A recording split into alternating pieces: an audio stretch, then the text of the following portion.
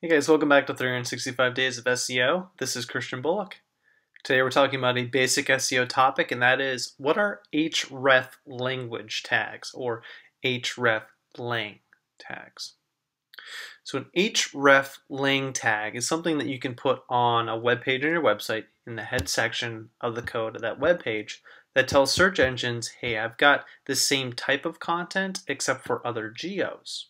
So it's a great way if you have content that, is for US visitors versus people in Canada, the UK, Japan, China, whatever else, to tell search engines, hey, this is probably going to be similar type content. If it's in English, it might be very similar. If it's not, then in a different language, it's just translated text. But look, I've got these other geo-specific pages at these other locations, and you should go check those out.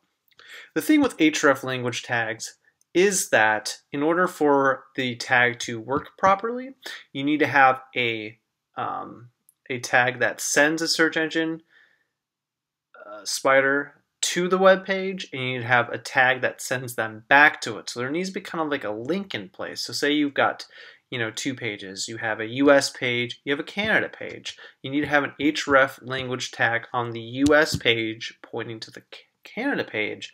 And over on the Canada page, you need to have an href language tag that points back to the US version of the page. So there needs to be a direct link in place for these tags to actually work, and for search engines to kind of respect the rules, know that there's different geo pages, and likely spider, index, crawl, whatever, and serve that specific geo page for users in that specific geo, which is the ultimate goal of why you have href language tags in the first place.